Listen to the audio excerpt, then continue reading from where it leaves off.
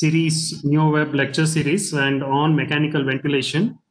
I think this is third in the series that we are having the talks on neonatal ventilation. And today I have my dear friend Dr. Venkataseshan, who's an additional professor at neonatal unit at Department of Pediatrics, Chandigarh, who's going to tell us about high frequency ventilation, basically the mechanics and strategy. I know many of us are using high frequency ventilation, but still there is a lot to learn when it comes to HFO regarding how does it work, when should we start, what are those common strategies that we are going to adapt. So I think to cover these important aspects of high frequency ventilation, I think we have Dr. Venkat, and he had the reason why we chose him is because during our ventilation workshop, I think he had spoken on the same topic and it was well appreciated by all the postgraduates in the ventilation workshop. So I thought it was a good idea to ask him to share again his presentation on this important topic.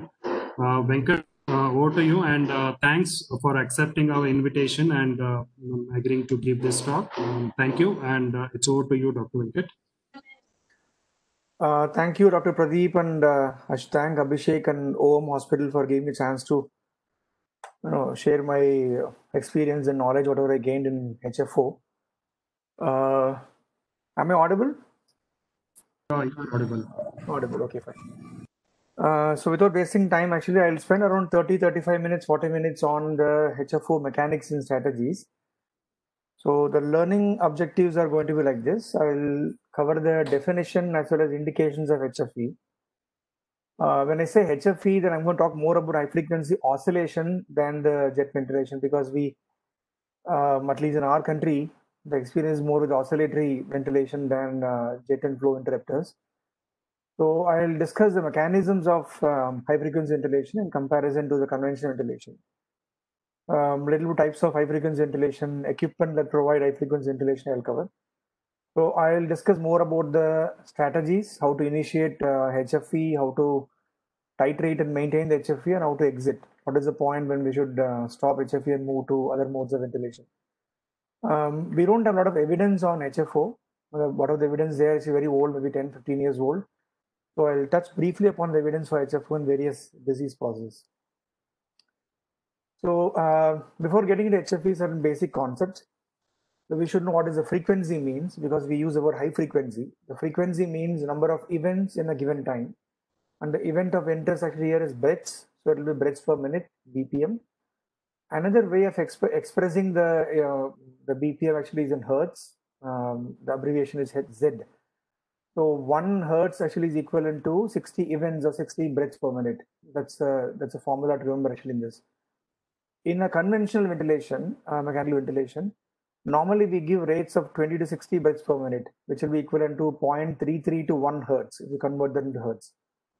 In HFE, in high frequency ventilation, it will be from anywhere from 3 to 20 hertz, which is equivalent to 180 to 1200 breaths per minute.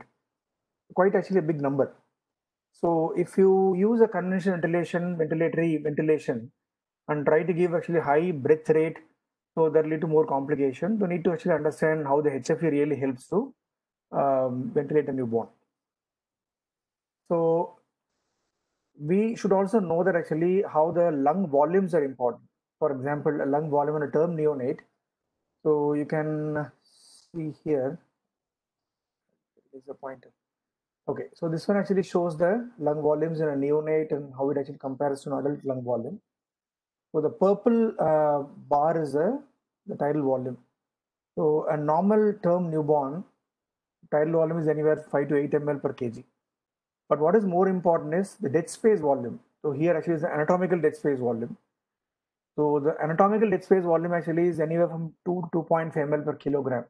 Why it is important actually is in high frequency ventilation, the tidal volume, that is called as an oscillating volume or oscillatory volume, generally very low. So as low that it's actually less than dead space volume also, so less than 2 ml per kilo. But the common question actually is that if it's such a low volume, how the gas actually would reach the end actually, like would reach the alveoli becomes a question. So there's many mechanisms how actually really the gas exchange and the gas movement takes place. We can discuss that a little later. But the important part actually is So the tidal volume or the oscillating volume actually is very low, less than 2 ml per kilo.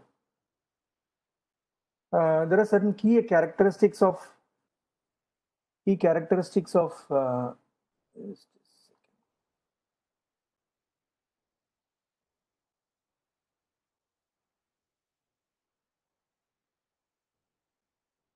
there are certain key characteristics actually of the HFE.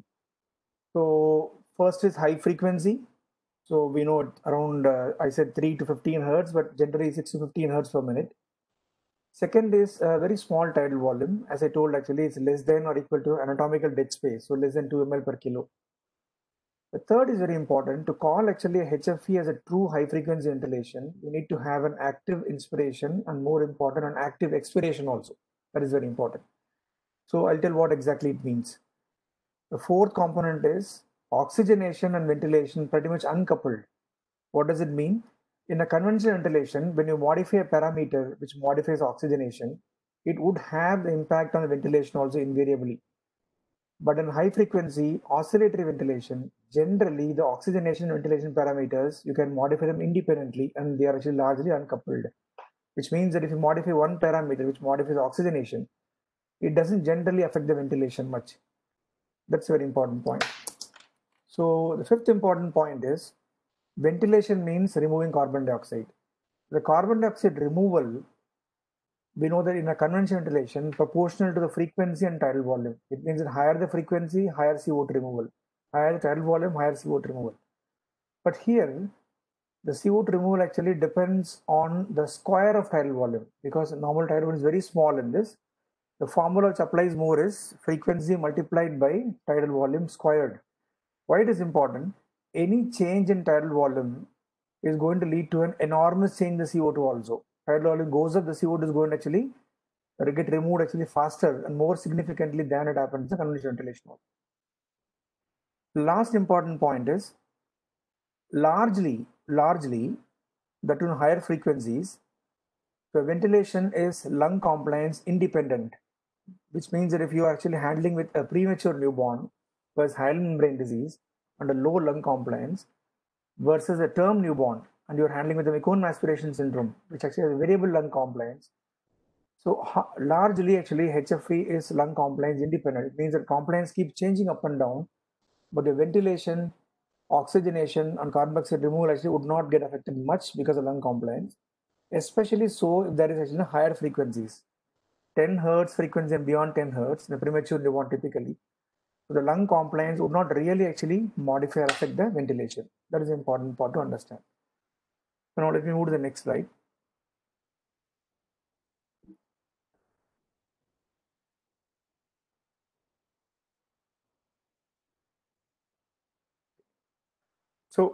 To aptly describe this high frequency is supraphysiologic, not a physiologic rates, more like an panting. You look at the animals, no, dogs especially. So they pant at a very high rate. So that's supraphysiologic for a neonate, for a human infant. And the small tidal volume is infraphysiologic. So how the supraphysiologic rates and infraphysiologic volume would really work? To understand, you should understand the principal differences in the common modes of ventilation. You look at actually first the common mode of ventilation actually here. So the first actually one shows you actually how ventilation conventionally, how does it work? You can see the flow at one end and patient in the middle, and the PEEP is a valve. You can find an exhaust here. So this one is a bias flow, the gas gets inside. So I will use a pointer for a moment actually. So at one end, the gas flow gets inside. The gas keeps flowing in the tube. So you have a valve at the other end. The valve, if it is completely open, the gas is going to get inside and get out from this end. The patient would not get any gas pressure at the middle of the tube inside. So this valve, if it is partly closed, so the partly closed one actually is going to give the PEEP, or remain closed all the time, is going to give the positive end expiratory pressure. And if the same valve is going to actually close and open repeatedly, it's going to give the PEP, the peak inspiratory pressure. That's how normally a conventional ventilation works. In a high frequency ventilation, we have introduced actually an oscillating piston or a diaphragm in the middle. the flow is still happening, called as the bias flow or the bulk flow. The end actually is going to give actually the PWP, we're going to call as the PAW in this case. PAW, you can find a small line here. It's an average pressure, always called mean airway pressure or pressure in the airway. So the same valve is there. The valve is close to the higher pressure now. It is going to be the mean airway pressure here. And you have a piston or a diaphragm or a piston pushing a diaphragm that is going to oscillate repeatedly. So it moves the diaphragm into the towards circuit actually here. And as it moves towards, it is going to push the gas into the patient. And as it moves away, it is going to pull out the gas inside. So when it moves towards, it is going to actually become an active inspiration. When it moves away, it is going to be active expiration. That's how an oscillator is going to give an active inspiration and active expiration repeatedly. So interesting part, you don't need an extra flow. The same bias flow, probably at a higher rate, higher flow rate. So it's going to move towards the circuit inside. So the airway pressure, now the valve is closed more, leads to a higher mean airway pressure, and the piston is going to operate at one end and trying to push the gas inside repeatedly. There are two more ways actually of giving high frequency. So one is called high frequency flow interrupters, and another is called high frequency jet ventilators. In both the condition, you need to have an additional circuit. This circuit gives separate flow apart from the bias flow, and that flow is going to allow the gas to flow from this side towards the patient circuit. You can have a diaphragm that is going to interrupt the flow repeatedly, and by interrupting it is going to vary the pressure inside. So that's called high frequency flow interrupter. Or you may actually have the end of the circuit is tapered as a jet nozzle. So that is going to increase the velocity of the gas getting inside. That is going to modify the velocity of the gas in the main circuit inside and modify the pressure repeatedly. That's how the high frequency jet ventilator works. But in both the conditions, in a flow interrupter and jet ventilator, you need to have a separate flow and a separate circuit add on to the main circuit. Otherwise, the PWP, the valve, the exhaust, all the principle remain same in all the modes of ventilation. So the key difference is, in an oscillator, you have an oscillating piston or a diaphragm or a combination, and you don't have a separate circuit. In a flow interrupter or a jet ventilator, you have an additional circuit which is servo controlled again, is going to actually interrupt or jet the gas in the main circuit inside. So this table compares HFE with conventional ventilation. So we know that the frequency is high in HFOV as well as in HFJV. So what is important actually is that the exhalation part is passive in a conventional ventilation as well as in jet ventilation, but it's an active exhalation in oscillatory ventilation. In an oscillatory ventilation, a conventional ventilation add-on is not required, but is required in jet ventilation to maintain the bias flow. That's very important. And as I told you, the oxygenation and ventilation is uncoupled in an oscillatory ventilator. It means that you can control them independently, but in a jet ventilation, it is partly uncoupled, not as uncoupled as an oscillatory ventilation. Now look at the graph below, it's very important. So the left one is an illustration showing a high frequency oscillatory ventilation. So this one is the time axis, and this one actually the pressure axis. So you can see the waveform is sinusoidal, but it can be squared waveform also or mixed waveform also, depending on the ventilator, depending on the settings and strategy you are using. But in this example, this one is a typical sinusoid waveform you can see.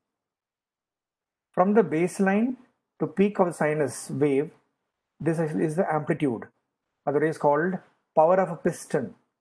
Use a piston or diaphragm, it has certain power with what it can push the gas inside. So that is called as amplitude. So, and starting of the cycle and end of cycle is called the frequency, measured in hertz. Now the amplitude and the frequency, two important determinants which modify tidal volume or oscillatory volume. To improve the oscillatory volume, what I should do, I can do certain things. I'll take a pen and I'll show you. Hold on for a moment. Yeah. So, like imagine the same, there is a lower frequency. I'm going to draw another wave here. So now there will be a larger sinus wave positive and larger wave negative. So what will happen is eventually this tidal volume, or the volume that has been actually actively moved in, and moved out during inspiration is going to be higher when there is a lower frequency. That means at lower frequency, I have longer time for the waveform to complete. So I have actually a larger inspiratory cycle and larger expiratory cycle. Both the sinusoid becomes larger. So I am going to push more volume of gas inside and pull out more volume of gas outside. That lead to better oxygenation as well as better ventilation also, which means that a lower frequency leads to better carbon dioxide removal, which is exactly opposite to a conventional ventilation. In a conventional ventilation, higher frequency leads to higher removal. But in high frequency ventilation, a lower frequency leads to higher tidal ventilation, tidal volume, that leads to a better CO2 removal. That's one important point to remember. And second way of actually making is I can make the higher amplitude. It means that I can make the piston power actually stronger. What will happen now? My actually sinus wave is going to be actually even more taller. So that's going to give me actually more tidal volume. So I'm going to get an extra advantage, more tidal volume actually here. So now by increasing the amplitude, it means that making my piston more powerful, or by bringing down the frequency, that is a low frequency, so I can modify the oscillating volume or tidal volume, which is going to help actually in better CO2 removal. That's a very important point to understand. So that's how we try to couple the amplitude and frequency with the carbon dioxide removal. Now this one actually is the airway pressure. The whole area under the curve, that's a mean airway pressure, or the pressure AW is called airway, and you can find line is mean or an average. So eventually, if I'm going to modify the amplitude, to some extent, I'm going to modify the mean airway pressure also, but they're largely uncoupled. That is an important point to understand here. Now, how HFE works physiologically? So we all know about this, the very famous pressure volume loop or a PV loop. So the x-axis gives the pressure in centimeters of water. The y-axis shows actually the volume change for a given change in pressure. So this one is a typical actually PV loop, and this one actually is called the lower inflection point, the very important point. What does it mean exactly? At some point, as the pressure keeps on increasing, at some point, the change in volume for a given change in pressure becomes very dramatically higher. So the loop actually goes up very significantly. Now that's a point actually where the lung has opened up. The collapsed alveoli is opened up. That's a lower inflection point. So normally, to have an optimal lung ventilation in a conventional ventilation, you tend to operate at somewhere here. That's the point where you operate. So this is a point where actually you operate. But in high frequency ventilation, it's entirely different. Here you keep on distending the lung. The distending pressure actually is higher. So you go till the point of maximum distension. And then you bring down the distension pressure now to a point actually of lesser distension than the maximum. And then you hold on there. And then you actually oscillate here. It means that you are actually operating somewhere here. So that's the point. You operate in the expiratory limb, not in the inspiratory limb. And here, the oscillations keep happening up and down. So the conceptually, HFE is entirely different in comparison to conventional ventilation. So, and this has a major advantage. Since actually I'm holding the whole breath actually here and oscillating here, it fits into the so-called open lung concept, which came from adults to the neonates, to the children to the neonates. So in normal ventilation, conventionally, you operate here, but in HFE, you operate in the expiratory limb. So you hold on here and then you oscillate. So the second important term actually I would like to introduce actually open lung concept. That's very important. That's how the HFE physiologically differs from the conventional ventilation. Now the question actually is that if we very small oscillating volume, how does it really help for the gas exchange? This one is a very famous diagram. Almost all of us are read actually as a part in the last 10-15 years. Very famous diagram. Now it's a colored one, which describes you about actually all the common theoretical again mechanisms, how an HFE works. There are multiple mechanisms of this, starting from actually turbulence to direct ventilation to an asymmetric velocity profile, pendulum effect, communication between two alveoli, Taylor dispersion, laminar flow, radial mixing, collateral ventilation, turbulent flow, radial mixing. So multiple mechanisms have been proposed. Many are theoretical, again HFE. But I'm going to tell about only two important mechanisms. One is called as asymmetric velocity profile. So it means that the velocity profile is not symmetric, it's asymmetric. So which means that the profile is different during inspiration and different during expiration. So that is important actually to allow the gas molecules to move further into the airway inside. This is very important to understand. What exactly it means, you can see here, this one is a hollow tube. So this tube actually has got gas molecules lined up actually here. During inspiration, the gas molecules now move towards in this direction. But you can find that actually the molecules that are actually close to the periphery, they move less or they don't move. At the same time, molecules in the center, they actually move farther away. So it's more like a two-step forward. So movement happens less in the periphery, movement happens more toward the center. What will happen during expiration? So the expiration, the same gas molecules are now pulled back because active expiration in oscillatory ventilation, they're pulled back. And the molecules actually move only one step backward. They don't move actually two steps, so it's one step backward. So eventually you gain an advantage of this much. So you started actually here at the beginning of the inspiration, at the end of expiration you are here. So eventually the gas molecules actually have moved from this location to this location. So as the oscillations keep happening repeatedly, the gas molecules will actually will start moving actually from this point. So eventually you can find at this point. That's how the gas molecules travel down the airway. So that's very important concept to understand, asymmetric velocity profile. That's how a smaller volume, even the very small volume, but eventually with the repeated oscillations, they tend to actually move farther in the airway. Now, second important is its concept is pendulum effect. So this one actually is not very peculiar for high frequency. It works even in conventional ventilation also, but it works actually very well in high frequency because what happens at higher frequencies, more than 8, 9 hertz frequencies, the gas distribution, it becomes dependent on the time constant inequalities. Presume that you are an airway here, and there are two alveoli here. And one alveoli has a different time constant because actually it's not as distant as other alveoli. So eventually, the alveoli, which has a short time constant, will fill faster and will empty faster. And when it empties, it will not empty back into the airway. It will actually empty into the other alveoli. This leads something called as collateral ventilation. The collateral happening at this level and happening at this level also. You have actually pores of Kohn in the physiology of all these things. The pores of Kohn helps for ventilation between the alveoli, but the pendulum effect actually helps to ventilate between the alveoli also, and that works better in higher frequency. That's the reason it works better in high frequency ventilation. And third important concept is called molecular diffusion. So a molecular diffusion is there even in normal ventilation also, but this mechanism actually works far better in high frequency ventilation. So asymmetric velocity profile, which allows the gas to move forward. A pendulum helps in interalveolar communication, and a molecular diffusion works actually far better in high frequency ventilation. Now this one is a very important slide. So if you look at the categories of high frequency ventilation, there are 4 basic categories are there. The first one is high frequency oscillatory ventilation. We talk more about HFO today. The second is jet ventilation, and third is high frequency flow interrupters, and fourth is high frequency positive pressure ventilation. The HFPPV actually is more like a normal conventional ventilation where tend to use higher rates. It's not truly high frequency ventilation. So mechanism is, if you see the oscillator, you have a device.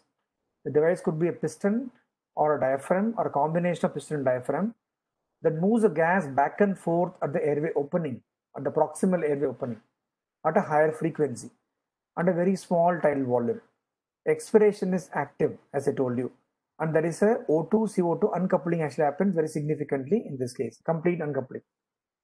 And a typical example actually is a sensormedics ventilator. We call as a classical example where actually high frequency has been described. And the mechanism in sensormedics actually is in piston diaphragm combination. A piston moves the diaphragm back and forth. In a jet ventilator, the jet is being injected. The gas gets into the main airway through another airway. So that's how it gets inside. Again, it's high frequency. But the tidal volumes are not very small as in HFO. They are actually equal to or more than dead space ventilation. Expiration is passive. It means that it depends on the patient, the newborn's elastic recoil. That's very important. And the O2 CO2 uncoupling actually is partial in this, not complete. It means that to modify some parameter which modifies O2, the CO2 also gets modified to some extent. Typical example actually is a Bunel life pulse. So it's not actually being used in anywhere in India as far as I know. And the mechanism is a jet pulse. That's the main mechanism. Now, I skipped one important thing. So you look at this frequency and tidal volume relation. I told you in one earlier slide, lower the frequency, higher the oscillating volume or tidal volume. So there is an inverse relationship actually in the case of high frequency oscillatory ventilation. But in the rest all, the relation is either constant or they're standard, which means that in oscillatory ventilation, lower frequency leads to higher tidal volume, higher oscillatory volume, and better CO2 removal. That's a very important point to understand. Coming to the common ventilators, there are many ventilators. This one actually is a Sensormedics, which I was talking about, the 3100A. A is for newborns and young infants, B is for children as well as in adult patients. So another one actually you can find here, the Fabian HFO is more actually into the vogue. And at this point, actually, Sensormedics and the Fabian are owned by the same brand. They actually bought each other, so they are owned by the same company. The Dragger actually has a Dragger Baby Lock Plus, and the more recent is the Dragger VN500. Both have high frequency function in them. And one more European actually brand is the Leone Plus, but not actually much found in India. And you can find many more models. So the common HFO ventilators. I try to summarize the common HFO ventilators available and how do they differ from each other. So the Sensormedics actually has a piston diaphragm combination, as I told you. So the Stephen is a brand, is a manufacturer. The manufacturer Sophie has a newborn ventilator, which again has a piston diaphragm combination. The Fabian HFO has a single diaphragm, doesn't have piston, the single diaphragm sheet that keeps oscillating front and back. And the Leone Plus again has a diaphragm, but double diaphragm. The common one, which many of us use, the Dragger Baby Lock Plus, it doesn't have diaphragm, doesn't have piston. So many call actually this one as a hybrid high frequency ventilator. So this one have solenoid valves, and the expiratory limb has got a Venturi mechanism. Venturi mechanism where actually you create a negative, exhaust-like mechanism. It tries to actually suck out the gas during expiration. So it actually a pseudo-active expiration, not true active expiration. That is the reason it falls under the hybrid modes of high frequency ventilation. So it has a valve plus Venturi mechanism. The Dragger VN500 actually has same valve and Venturi mechanism, but probably a stronger valve and a stronger Venturi mechanism. The SLE 5000, 6000 actually has they call as a valveless jet mechanism, where they tend to have a rotating ball valve, so which tries to actually jet the gas inside and then suck out the gas outside. So they claim actually an active expiration again, but pseudo active expiration again in this case. That's a principle. But the important part actually is to look at the IE ratio. So that's an inspiration expiration ratio. So it is important again because the time given for inspiration decides oxygenation. But in HFO, the time for inspiration decides ventilation also. Typically, in a Sensormedics, you tend to use actually 1:2 ratio. That's the ratio typically used, which will give 33% time actually for inspiration and the rest for the expiration. That is important. And this is important actually in higher frequencies. If you use higher frequencies like 9, 10 and beyond 10 Hertz, you should always use 1:2 ratio, not a 1:1 ratio. So because higher frequency, you have lesser expiration already. So 1:1 ratio, you have 50% time for expiration. But in lower frequencies, you have higher time for expiration. So higher frequencies, you always should choose 1:2 ratio, tend to give actually higher time for expiration also. Otherwise, you can lead to air trapping and CO2 buildup. That is important. So frequency range almost same for all the ventilators. The amplitude or the piston power, another important factor that controls CO2 removal. So generally given as centimeters of water in all the ventilators, but the Stephen Sophie gives in percentage, and it limits a maximum 20 ml. It means that you cannot move the back gas in and out more than 20 ml. That's a limiting factor again. It means that beyond 10 kilo, the Stephen Sophie would not work really effectively because it has a maximum limit of 20 ml. But again, normal newborn would not be till 10 kilos, so it's fine for a neonatal ventilation. The Dragger Baby Lock Plus has a problem. It again gives in percentage. And this percentage is a little different calculating. The percentage actually is a percentage of peak output of the airway pressure. So the formula is, you take a number of 60 and look at the map. I said 15, for example, map. 60 minus 15 is 45 centimeters of water. So I set the percentage of the difference. Like say I make it 30%, it is 30% of 45 centimeters of water, which will be around 12 to 14 centimeters of water. That's what Dragon calculates. This one has a problem. The problem actually is that there is a lower maps of 6-7 centimeters of water. Your actually oscillations, the power of oscillation gets really affected. It means that the piston power or the amplitude would not be enough to remove the CO2. That means that you cannot go on map below a limit, which makes it actually the amplitude is a dependent map also. So that's a drawback in Dragger Baby Law Plus. But Dragger VN500 and Restall doesn't have the drawback. This is another important function. It's called as bias flow.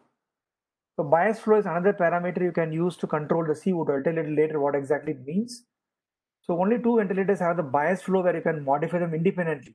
One is Sensormatics and second is Fabian. And rest all the flow actually is pretty much automated. You cannot modify them. You don't have a separate knob for modifying the bias flow. That is an important part to understand. And Sensormatics actually is a pure HFO ventilator. You cannot combine with conventional ventilation. It doesn't have sigh breath. You cannot know you don't have graphics to understand what happens in Sensormatics. And you don't actually have a tidal volume measurement, doesn't happen. And the recent ventilators like Fabian and all, they have a mode called a volume guarantee in HFO. You can combine volume guarantee in HFO also. So those things are not there in Sensormatics. Sensormatics actually is a pure HFO ventilator. So no tidal volume measurement, no graphics, no combination of VGL, but very powerful ventilator. Like say if you have an edematous newborn, a large newborn, a diabetic newborn, weighing 4.5 kg, has pulmonary hypertension, and I want actually really push him hard, then Sensormatics is the ideal choice. So Fabian probably matches the Sensormatics because of, I think, the same mechanism. Rest all actually have a little lesser power compared to Sensormatics. The Sensormatics looks like this. So you can see actually here, this actually the picture that shows Sensormatics, how that it works. You have an endotracheal tube at one end. So you can find FGF is a fresh gas flow or the bias flow. And you have actually a low pass filter here.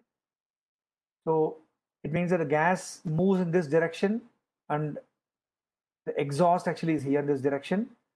So you can find actually a piston that rotates actually here and diaphragm here. So this one actually is a piston that rotates, and you can find a diaphragm, a black colored thing diaphragm. The piston, as it rotates, the diaphragm is moved in and out like this. So this is a portion where the diaphragm is located in a Sensormatics. You can find a black structure there which actually is moving in and out. That's how it works. So it has a window for mean airway pressure, and it has actually a window to look at the amplitude, and the knob is called as a power button, which again nothing but amplitude modification. And then you can set the TI, you can set the bias flow, you can separate knob where you can modify the bias flow in Sensormatics. So, and you have the diaphragm at this location, and this one is a special circuit with all the dump valve inside. So very complex equipment, but it has actually the classical equipment for high frequency ventilation in neonate and children to be more effective. So this one actually is how a goat lung, what will happen if you ventilate in a Sensormatics. I guess the video plays. So this one actually has got a normal map, and the map is going to go up now. You can see how it inflates. We'll see here how as the map goes up, you can find the whole thing goes up now. Now the map has been increased, higher map. So you can find the lung, better inflation in this with higher map and higher optimizing the lung volume. And this one actually has pneumothorax in this lung. You can find actually a perforation at this point. So that's how lung, when the map goes up, you can see how in the real lung, how that inflates and how becomes better. The same on Sensormatics in action. So it's a very noisy ventilator. It makes a lot of noise in the liquid inside. This one is a map, PAW in centimeters of water. So various controls, and this one actually can find, I'm sorry, this one tells about the piston position. I'll play it again. Just a second.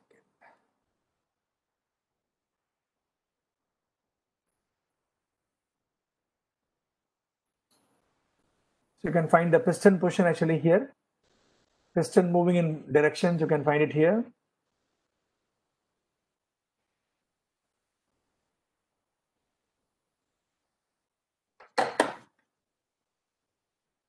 So this one is the amplitude, set in centimeters of water.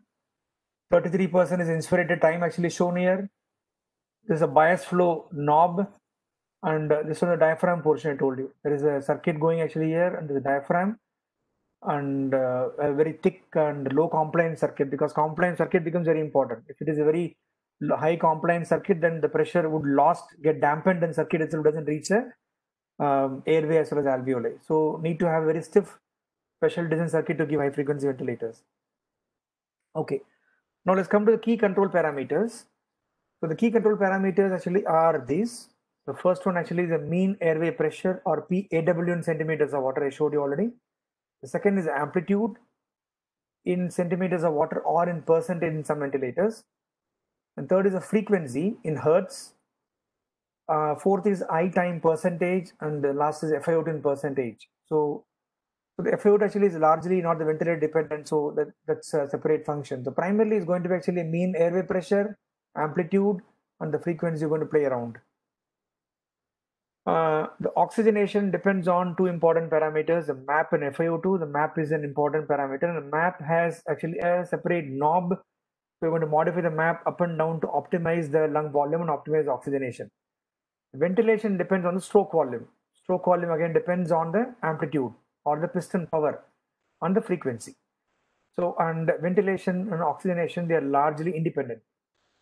So general initial settings are, you choose a MAP of roughly 1 to 2 centimeters of water higher than the MAP in the conventional ventilation, which means that if you actually are ventilating in a normal ventilation, conventional ventilation, and the newborn fails conventional ventilation, I want to move to high frequency ventilation as a rescue therapy.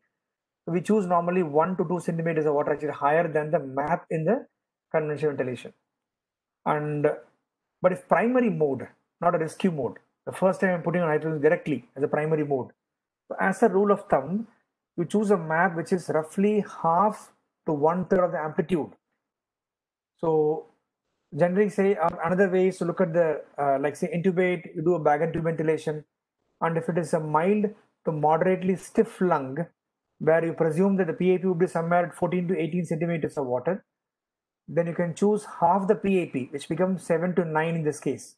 So the various ways of deciding. So all the rules of thumb again. The first would be that you choose half to 1/3 of the amplitude, or if I use a bag and tube ventilation, I know the PAP as a guesstimate, and I use half of the PAP, that is 7 to 9 centimeters of water. So how to understand amplitude? Because I should know the power first to understand the MAP. So this one, the simplest way, the clinical way, is to look at the wiggling of the abdomen. The wiggling or the oscillating abdomen should happen till the abdomen portion and not below the abdomen. And how does it look? So this one actually is a newborn's video. You can see the oscillations here. So chest is oscillating, abdomen is oscillating, but the oscillation should not go till the thigh or below thigh level.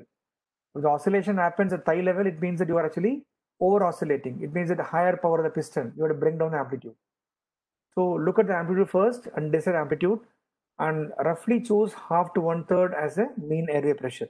That's a way to start the ventilation in HFO.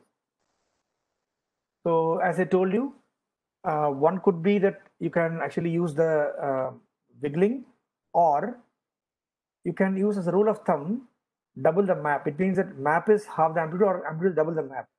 That's a relation. So, and if I use actually amplitude which is more than 3 times of MAP, it can lead to air trapping. It means that higher the amplitude can lead to air trapping also. If it is very high, more than thrice the MAP, then that can lead to air trapping also. That is important. Now choosing the frequency. So there is something called lung resonating frequency. It means that every lung has, every object in the world actually has a resonating frequency. It means that they are not static. They all resonate. You may not see it, but they all resonate. So similarly, a human lung also has a resonating frequency. It is resonating all the time. It means it is moving back and forth, vibrating all the time. So our frequency should match the native lungs resonating frequency. That is very important. And frequency matching means that in a premature newborn, generally you choose a higher frequency, 10, 11, 12 hertz. So then you match the resonating frequency. In a term newborn, you go for a lower frequency, 6, 7, 8, 9 hertz. That's a lower frequency range. So in that case, in doing so, you tend to match the lungs resonating frequency. That's one way of doing it. Another way actually is to match the frequency with the CO2 removal. But we generally strongly recommend not to modify the frequency very frequently. That means that you fix a frequency depending on the gestation. A premature newborn, higher frequency, 10 to 15 hertz. A term newborn, a lower frequency, 7 to 9 hertz. And usually you hold on the frequency there without making much rapid modification. Because as I told you, any modification in frequency is going to dramatically modify the time available actually for the inspiration or tidal volume or oscillating volume. That's going to actually modify the CO2 very significantly. Generally, you fix the frequency depending on gestation, and the carbon dioxide removal is modified using the amplitude, not frequency much. The fourth component is time for inspiration. I told you 1:2 is the normal ratio chosen.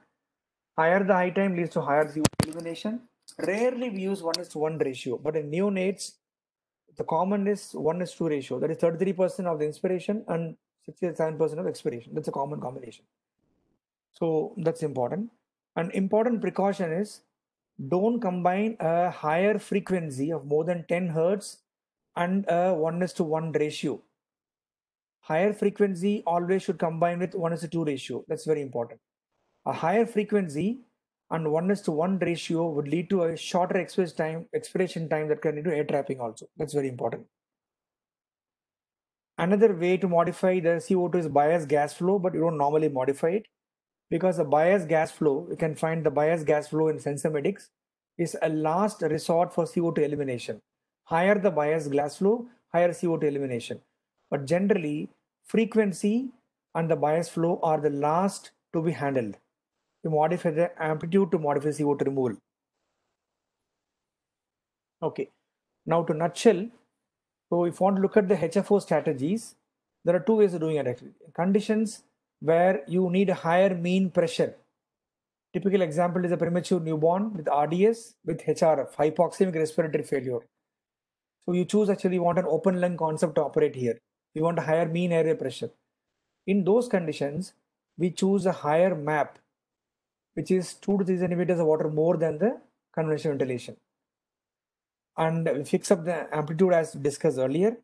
The frequency is higher because you are handling a premature newborn. You can go up till 15 hertz also in extreme preterm newborn. And since higher frequency, we choose actually 1:2 ratio as the I time. And for titration of MAP, we should look at the PaO2 and saturations and then modify the effort appropriately. And you can do an X-ray to look at the inflation also. I'll talk about this a little later, what exactly means, how to do that. And for modifying the amplitude, you should look at the PaCO2, or you should look at the transcutaneous CO2 also, where you can get actually a continuous monitoring, because any small change in amplitude is going to actually lead to a very significant change in the PaCO2. So, which means that you need to have frequent blood gases and frequent blood loss. To prevent this, many centers use TCCO2, where actually non-invasive, you can put a probe sensor, and you're going to get a continuous CO2 measurement. So any modification amplitude is going to tell actually TCO2 immediately. The frequency and I time is largely untouched. But in conditions where your CDP, descending pressure, is not really important objective, like typical example is the term newborn in the cone aspiration syndrome. I don't want a higher pressure because the risk of air leak is there. So recruitment is there, but lung is largely heterogeneous. So I want a low descending pressure, not a high descending pressure. In such condition, I choose a MAP little lesser than the MAP in in this case. Here 2, 3 centimeters higher than conventional. Here 1, 2 centimeters higher than conventional ventilation. Rest all remains same. And for term baby, I'm going to choose a lower frequency, not a higher frequency. So I told you X-ray can be used. This is an example actually of an optimal inflation in HFO and hyperinflation HFO. Same newborn, very fresh newborn, 3 days back we shot the X-ray, and leave aside the remaining problems and all in that. The line is not in place. So this one actually is a optimal inflation. You start counting from this arrow location. So it will be 1, 2, 3, 4, 5, 6, 7, 8 and 8.5, which means that in a HFO, you want the inflation to be a little higher side, not like conventional ventilation, where 7 to 8 centimeter, 8 space you want. Here you want 8 to 9 spaces, but anything beyond 9 becomes hyperinflation. The same newborn at a higher map, as the compliance starts improving, so the same newborn, this one becomes a hyperinflation. Here 9.5, 10 spaces actually has hyperinflation. So that's one way. But the important part is you need to have a well-centered X-ray. And if the rotation is their component, you cannot really comment about the inflation. So any other way to optimize the lung volume, that is the way to optimize lung volume. How to optimize it? So you should understand this. So this graph shows various points. You can find point A, B, C, D, and E. Point A is when the lung is completely collapsed. Point B is the lung when completely distended. And point C, lung is partly collapsed. And point D, again back to complete distension.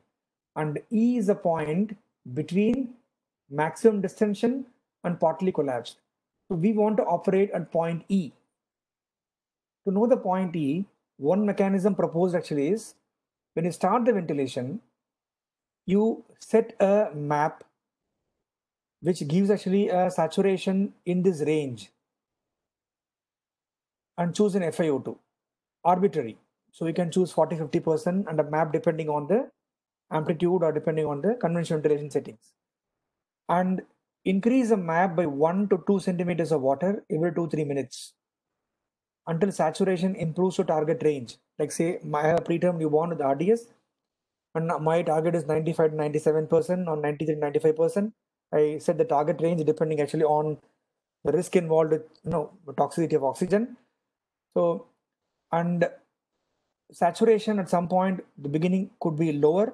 So keep on increasing the map every 2-3 minutes until saturation improves and it enters the target range saturation.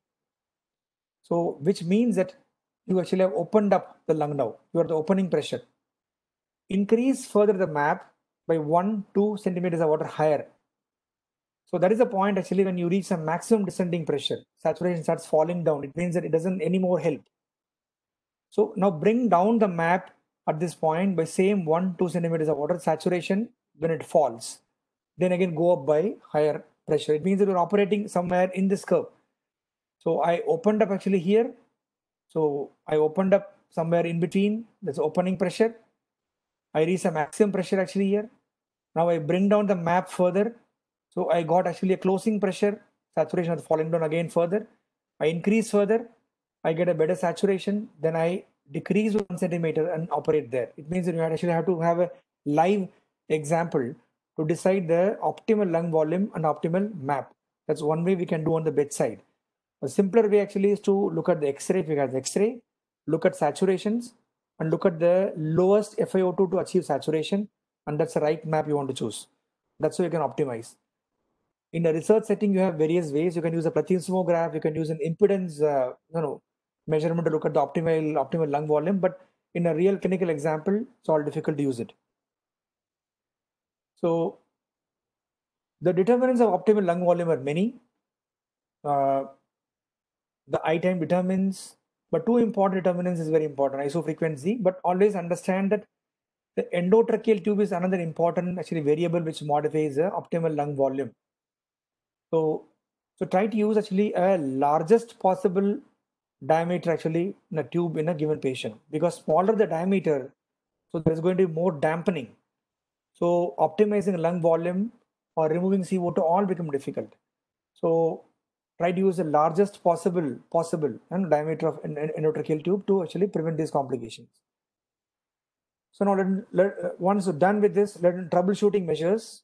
what I should do in a problem, a given problem. Problem one could be that you have an inadequate oxygenation. First one.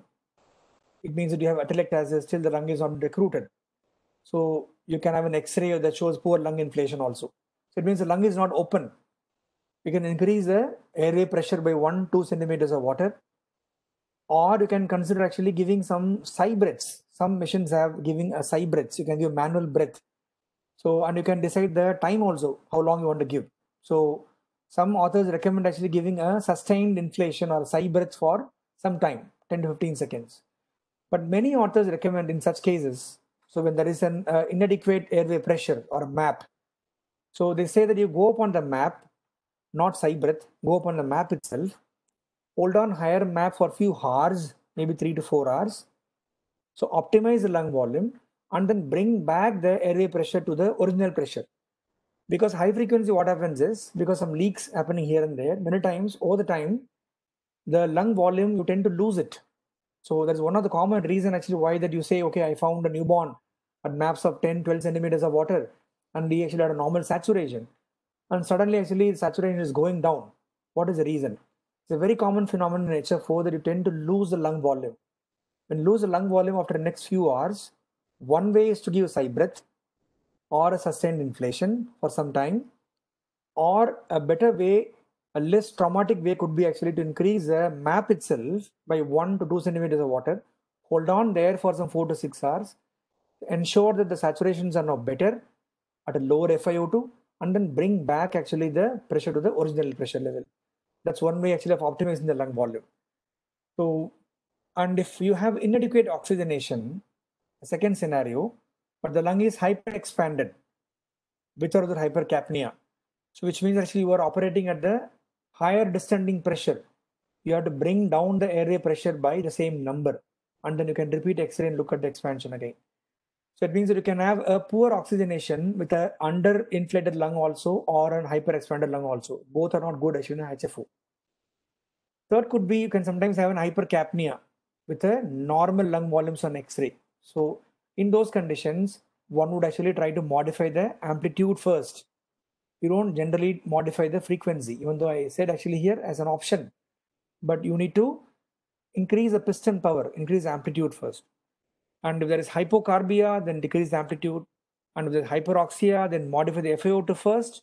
And if required, then you can bring down the airway pressure. Another common problem actually is losing your chest wiggling. Suddenly you can find chest not wiggling anymore. So it could be a tube block, partial complete block could be there. It could be a rigid lung. Sometimes use fentanyl as an analgesic, and it's known to cause chest wall rigidity or chest wall edema in a septic newborn. But another important complication is called necrotizing tracheobronchitis. So that's a very, very actually common complication using long-term HFO and HFJ. More jet ventilation, but occurs in oscillatory ventilation also. So this actually manifests early because of mucus plug. A mucus plug over a few days can lead to a block and loss of chest wiggling. That could be an early indicator of a necrotizing tracheobronchitis also. Then one have to do a suctioning or bronchoscopy, many more things you have to consider. Common indications, as I told, hypoxemic respiratory failure, either preterm or term newborn, where we use high frequency ventilation. CDH is one actually a standard indication for HFO. Many centers use HFO, primary HFO or an elective HFO in the conditions. I don't know how much time I have, I had to rush out. Pulmonary air leak syndromes is another actually standard indication, or pulmonary artery hypertension. Those standard indications are these four: hypoxemic respiratory failure, diaphragmatic hernia, pulmonary air leak syndromes. It means that you have an air leak already, you have a pneumothorax, you have PIE, and I want to prevent a new air leak, or I want to prevent actually the air leak to further progress. I can use this. So, or pulmonary artery hypertension, the common indications in HFO, and you can use a primary mode of choice or a rescue mode, as I told. So now a little bit about evidence for HFO. So there are many questions commonly arise. So HFO versus HFV versus conventional ventilation, what is evidence? HFO versus J versus flow interrupter, what is evidence? Primary versus rescue, early versus late rescue, and HFV in different disease process, disease A versus B versus C. what is the exit policy should be there, HFO to room air directly or to back to conventional ventilation or back to CPAP? What should be the point of weaning when I should exit? And what is the role of volume targeting and volume guarantee combination in HFO versus conventional ventilation? So I have marked actually many as a cross mark. So those cross mark, we don't have any evidence in them. You may have some animal experiments, animal evidence. There are no human trials which compare them. So I cannot talk anything about those evidence. But we do have evidence actually where HFO is compared with conventional ventilation, HFJ and conventional ventilation evidence is there. I'll just pass through very fast. So elective ventilation versus conventional ventilation. So you look at the mortality, there is no mortality benefit. So both are having equal death rates or equal risk of death. So if you look at actually chronic lung disease, there is a benefit. Look at the chronic lung disease. So you can find that using high frequency oscillatory ventilation elective, there is actually a 14% reduction in the risk of chronic lung disease in comparison to a conventional ventilation. So chronic lung disease is only one outcome, which actually HFO is better than conventional ventilation, even though the effect is very marginal, but still there is some benefit is there. Similarly, if you take death or CLD as a composite outcome, the HFO has some benefit, marginal, but some benefit is there. A 10% reduction in the risk of death or CLD as a chronic, as a composite outcome. Apart from this, so if you look at actually complications, so there is some evidence that says that the risk of pulmonary air leak, air leak is higher in HFO in comparison to conventional ventilation, even though it looks a little counterintuitive. On one hand, we are saying that a newborn has an air leak, I'm going to put an HFO, but the same HFO leads to higher risk of air leak. So these all studies actually had a lot of heterogeneity, so it's difficult to really extrapolate, and they are quite older studies. None of them are fresh studies except this last one in 2012. But they all are fresh air leaks. But in a newborn who has an existing air leak, so there is evidence to say that actually any fresh air leak doesn't happen. So it means that risk of air leak is higher, but a newborn already has an air leak, like a pneumothorax or PIE. You put that newborn HFO, the risk of a new air leak is lesser significantly in HFO in comparison to conventional ventilation. That's how one has to understand this. So risk of bleed, interventricular bleed actually is higher. So two significant complications. One is an air leak, second is IVH. But these all actually are very older studies, and many actually are during the surfactant era, early surfactant era. So accepting those at this point actually becomes a little difficult.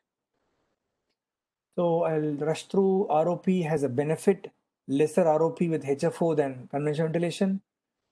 So if you look at different subgroups, so if you use a high volume strategy, as I told you earlier, try to use a higher descending pressure and high volume.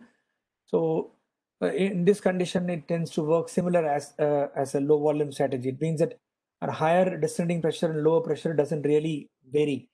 The effects would remain as it is. So now that's an elective HFO. So in rescue HFO, you have a very, very meager evidence. There's only one trial that has compared a rescue mode versus remaining conventional ventilation. There's only one trial, 1993, 20 years old. There's no trial to compare a rescue HFO and CME. So there's no evidence to say that we should or we shouldn't use rescue HFO. But despite all this lack of evidence, so many centers, almost all the centers, including our center, they start with a conventional ventilation. At some point, a newborn fails, then we rescue the newborn using a rescue HFO. That's a common practice. So now, which is best? The answer is not known. HFO, HFJ, HFFI, HFPPV. So which is best? Answer is not known. You have some animal studies, but there's no good human-animal comparison. So there's no answer for this question. So comparing various HFE techniques. As I told you, actually, that one thing what we know is in animals, if you use HFO alone versus HFO and IME combination, so this combination is not really preferred because it can lead to more lung injury. But that's again animals. So there's no studies in human beings. So again, I said BPD, when you use, can you use HFO early? That means that rescue HFO, but you rescue early than later. So it's not really recent trials. The trials are very old again, 15, 20 years old. There's no trial after this. So there's no difference in death or BPD, no difference in death alone, BPD alone, IVH, no difference in early HFE and late HFE also. I'll just pass through. Now let me take some few questions, frequently asked questions. So one question is, can I do suctioning during HFO? So that's one common question our residents keep asking. Answer is not. Routine suctioning is not actually advised during HFO. One should avoid routine suctioning, is very, very important. What will happen is, because in high frequency, recruiting the lung volume becomes very difficult. And the same way as recruiting is more difficult, but de-recruitment, losing a lung volume actually is very easy. Moment you disconnect a newborn from the ventilation while being an HFO, you lose the recruitment actually advantage you gained very rapidly. And again, the recruitment is going to take actually similarly, going to take next half an hour to 1 hour to recruit. So whenever you disconnect a newborn for suctioning, so you have to understand that you're going to de-recruit the lung and going to cause more troubles. So one has to use actually inline suctioning, but still inline suctioning would lead to some de-recruitment, some loss of volume. So try to keep suctioning as minimum as possible. Second question is frequency of blood gas. First 24 hours of HFO, first 12 hours of HFO, you need to have frequent blood gases. So maybe actually every half an hour, every 1 hour to titrate the MAP as well as amplitude. But once you know the right pressure and right amplitude, then again it's like any other ventilation, once in 2 to 4 hours. Another way actually is to use a transcutaneous monitoring, continuous monitoring of PaO2 and PCO2. So that will actually prevent frequent sampling and frequent blood sampling and blood loss also. So should the newborn be paralyzed? Answer is no. Routine paralysis is not indicated. Typical example is a term newborn meconium aspiration syndrome. You can find them tachypnic, breathing at 100, 120 rates. So we all are concerned actually that are we giving really HFO or not? You should not paralyze unless there is a real indication that you're not able to maintain oxygenation and ventilation. Otherwise, routine paralysis is not indicated. You may use a low dose sedation analgesic like fentanyl. So, but paralysis is not indicated. Would auscultation help? Because high frequency, I cannot hear anything. Auscultation would not help. Understanding the air entry is virtually next to impossible while auscultation. That's the reason you should look at the need for FiO2, look at saturations, look at the X-ray, look at the map, look at chest rise, and then you decide. Auscultation would not help. Should I combine IME breaths? If possible, do not combine, because the risk of lung damage is higher, even though we don't have human studies, only animal trials, animal studies, but still, if possible, do not combine. But you may end up losing the lung volume over some time. At the time, you may end up giving certain sigh breaths. In those conditions, you can use a higher map for few hours and come back to the previous map. It's a better way of handling than combining IME breaths. Chest movement alone would help to understand the amplitude. That's a best clinical bedside way to understand, to look at the wiggling. You can look at CO2, but the early change, early response, titration of amplitude, actually you can use chest movement alone. The last question many people ask, can I combine VG? VG is more actually available there in all the recent equipment. We don't have any trials to compare that how the volume guarantee, which guarantees the oscillatory volume by actually modifying the amplitude and the map, the answer is not known. So take home slide, despite lack of robust evidence, HFE is an important and an effective mode of ventilation in neonates that we have to understand. So a typical example is a preterm RDS baby who has hypoxemia. So in those conditions, we always prefer a high volume strategy, try to optimize the volume, recruit the maximum lung possible, and then keep oscillating in that volume.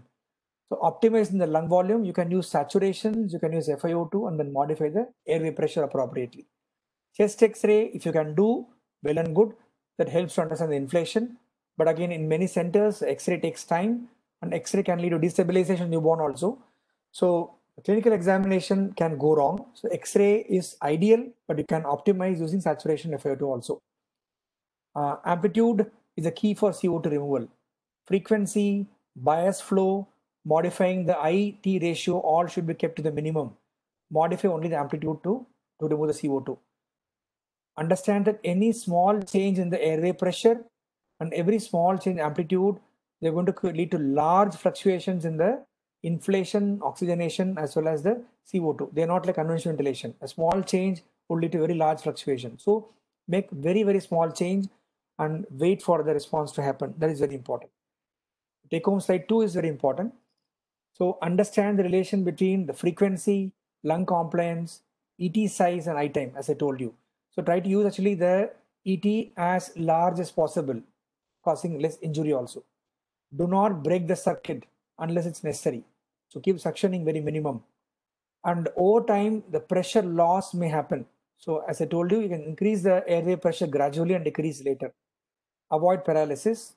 Use analgesic sedatives judiciously. I'll stop here. I took close to 1 hour. Yeah, thank you, Venkat. I think we absolutely didn't mind you taking a little longer time because I think there were a lot of take home and a lot of practical tips. I'm sure each one of us have learned a lot today. Quickly, can I just ask some questions that have been posed by the participants? Venkat, the first question somebody asked, Dr. Anil Kallesh